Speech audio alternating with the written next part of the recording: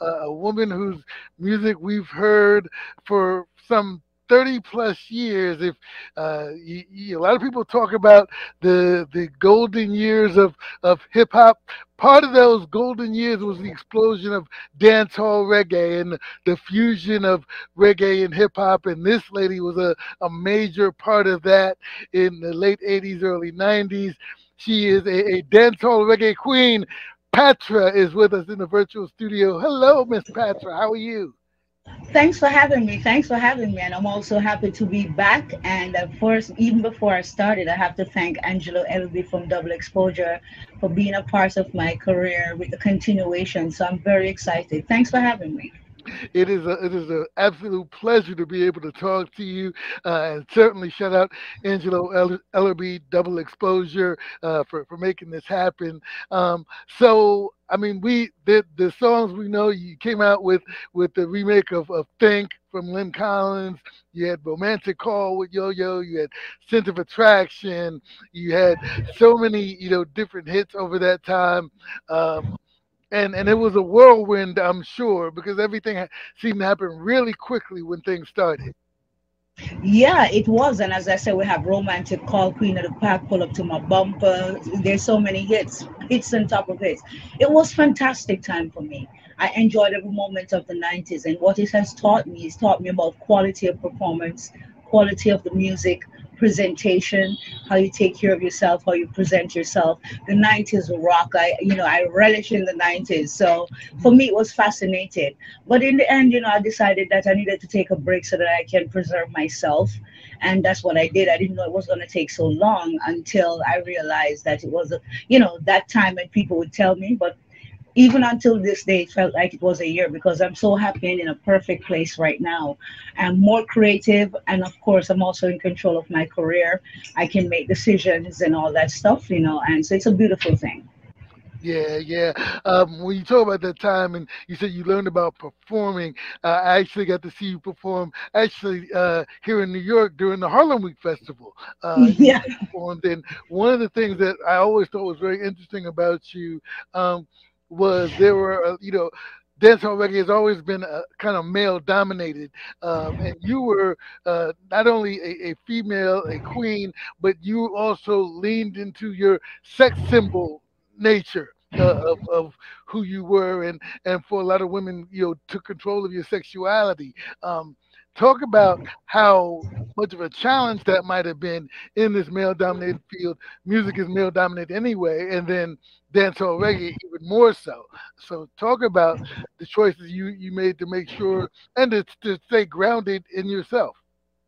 Oh yeah, most definitely. Well, I was raised with four brothers. I'm the only girl, so Mm, I've never seen anything as male dominated. I've grown up with strong aunties, my mom, and everyone. You see, where I'm from in Jamaica, yes, it was male dominated in the music scene because there wasn't a lot of female in the space at the time. But the female that was in the space, they're so powerful, like Mama Nancy. You know what I mean? Lady G. You have mm, Sister Carol. You have there's so much more people to pick from junior ranks, you know what I mean? And then after that you have other artists that come about.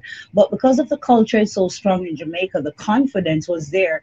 When I moved to the state, I realized it was a little bit more different. However, I take my same Caribbean roots there, and the people relish in it because right there, the women know that, yeah, free up yourself. You can just love who you are, be free, express yourself. You can be diplomatic. You can also make it extremely classy.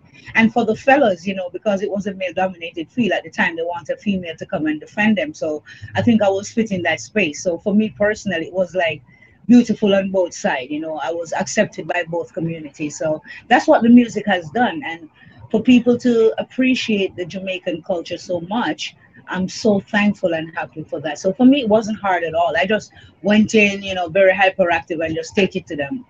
yes, yes, yes. You mentioned, you had the whirlwind of success, all the hits back to back, and you decided to take a break. Talk about, you mentioned you need to kind of step back. So talk about that process, and I'm sure that was a hard decision, or maybe it was an easy decision to take a break from Well, the it stage. was definitely a hard decision to make. at the time, because when you want to find the right people to communicate with and everything, they're not there. And pertaining to the business aspect of it, you don't have much say, and I wanted to have say in that. However, there was one person that has always taken my call and make sure everything is okay, and that was Angela Ellerby. So all the Mm. things that I was going through, it lead me back to a path where I honestly believe that if I had not gone through it, I wouldn't be more spiritual, be more mature, more, even more humble. Being my roots level has turned up, and it has taught me so much. And it taught me business wise. I get to educate myself, understand what I'm worth, and during that process, I age in reverse. It's like the Lord has just taken like 20 years off me. So for me, it was great until DJ Cassidy shout out. I have other stuff doing, but he had shout out. I was in production, and he shout out for me to do Pass the Mic on BET.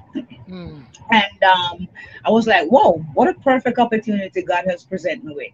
Because if this is the opportunity for me to come out, what better platform for me to come out and let the people know where I'm at, how I'm at, and what I look like and everything. And trust me, after I did that, everything has changed. The whole place does get crazy because people are like, oh my God, look at Patra, this, that, that, because they really didn't know where I was. Because once I'm not doing anything, I just stay away from society, because the more you stay by yourself and listen to that soft voice that speaks within you, get in touch with the atmosphere, nature, always have good people around you, you find yourself at peace in many ways.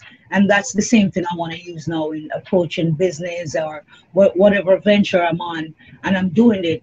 I make sure that I keep not only God close to me, but I keep my mind clear at all times, and knowing that this is just a job. I was blessed with an art, and I must respect it and present it in such a way. So I'm very thankful. Yeah, you mentioned you received the call from DJ Cassidy to do Pass the Mic. And so you'd been away for a while. And you mentioned when you're away, you're truly staying away. But had you been paying attention to the industry, to music, to see some of the changes that was going on? Had you thought about when might be your right time to come back out during that time? Well, yeah, well, I've had that in mind already, but I wanted to make sure that I have the right people around me. Because although the music business has changed, it has not changed to where people do not want good quality music.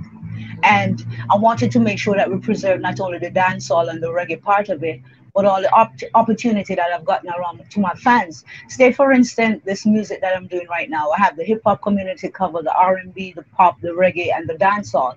But for me, I don't like see people or say, oh my God, this is what's happening or what's not happening. Because as I stated before, the quality that the 90s has left artists like me with. We were so blessed to be in that era. You cannot think nothing but quality. And if you weren't ready, you weren't ready. But if you're ready, you have to come with the good material so people can get to be a part of it. And the only thing that has changed for me mostly, I think, is the technology. Because back in the day, we had to go to the radio station, show up to the magazine place, do the photo shoot, do the this, do the that. But now technology has done that, so we have to be on the TV, the radio, and all that stuff. So those were real work, like hardcore work, in order to earn your position. It has to be good. Now with technology, it's a whole bunch of other things going on, but I will use it to my advantage and, gain new fans and to make the music grow the way I think I want mine to be. Right. Speaking about the music grow and new music, you had the new single "Gimme Way" that Hmm. is out right now. I guess a couple of weeks ago I first heard it. About a week Hmm. ago, and you had the video out as well. Yeah. Talk about that. Was that part of a long process, or did that come out of getting the call from DJ Cassidy and said, "Okay, now is the time," and Oh, just putting it no, together? no, no, definitely not. It's my good friend General Legree. He's also a successful artist with Traffic Black and all those stuff. He's now also a producer. And he contacted me and told me you have this bad rhythm and you have this bad idea. And after listening everything, I just went into the studio and we put everything down and I just deliver it the way I want to deliver it. Also, I put the harmonies on. So I'm the one that's literally doing everything on the track. So when we Mm. got in, man, it was just like artist to artist vibe. And I know that my album is gonna be like, full of different categories. But because I wanted to warm up in the meantime while I'm coming back out, I think it was a good opportunity for me to put that song out. Give Me Way is a song about just get out of my way. It's natural. Whoever want to see that. Also, it's about good quality dancehall music back in the day when there was so much love and respect. You know, no Mhm. one cursed anyone or anything. Even if it was a lyrical vibe, everything was just moving easy. So for me, it's like, the part where I say, I remember those days when only for female artists on stage. And different things I go on nowadays, but me go show uno on me brave. Me no afraid, queen in the park. Me no come back in a ramping. So it's just like, it's that real roots vibes, like you would hanging out with a woman dancer or somebody, something that you're feeling.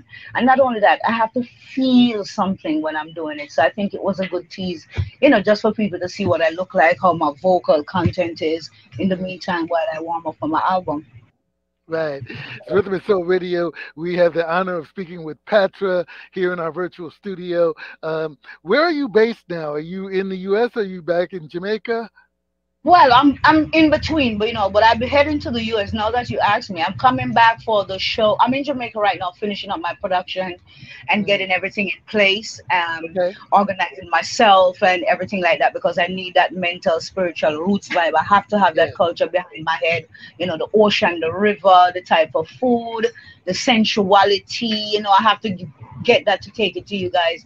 But I'll be there in New York in June 6th with Shabba Ranks, me, Barrington Levy, Yellow Man at the Barclays Center. That's my first show in a long time in New York. Wow. Wow. Now, that's gonna be what you call an old school get new. We're gonna rip that up. I'm so excited to be a part of it. And then after that, I have a couple more as well. So we're working on everything. It's a lot of surprises coming. Excellent, excellent. The new single is "Gimme Way," and you're working on the album. You said so. Is there a sense of when how soon the album will be coming, or is it still in process? No, man. Well, the album is 90% complete. The rest is just to remix and do some stuff. So after Give Me Away, do it stuff and everything like that. We're thinking about the banger for the summer, which I don't want to talk about yet. I don't want to Okay. like use one, override one. And then after that, it's a go. I let my team, my agent, Double Exposure, and them and the company decide when they put it out. But I know that everything is going to be good for this year. That's the most important thing. Excellent, excellent. Remind people how they can follow you, social media, website, all that good stuff. Okay, people, you can follow me on IG, The Real Patra. The Real Patra. I just got on there. My friends are the one that set it up for me, because back in the day, if someone was following me, I would be like so scared. You know what I mean? In the 90s. So now that I'm getting hip on it and everything like that. So they can follow me. Most of my fans don't know where I'm at yet, but now that I'm dealing with my promotion and getting ready for the road, they'll find me. So you can follow me on The Real Patron. That's where I'm at for now. And check out, what's going on. The tune is called Giveaway. On the don't know, this is some good, positive, sexy music. No worry, this is the same Patra. When it comes to the album, believe me, it's not only more mature, it's very sensual, and you can sit and love it. You can just be happy again about some good music. So I'm excited. Excellent. We are excited that we've had the chance to speak to you for a little while, and we look forward to seeing you when you make your way back to New York, June 6th. Yes. You said at the Barclays Center. So Yes. everybody, look for Patra. Check her out on Instagram at the Real Patra. Patra, thank you so much for taking the Yes. Thank time. you so much, darling. Much love. Much love to you. It's Rhythm and Soul Radio. It's only right that we play Patra. Give me way.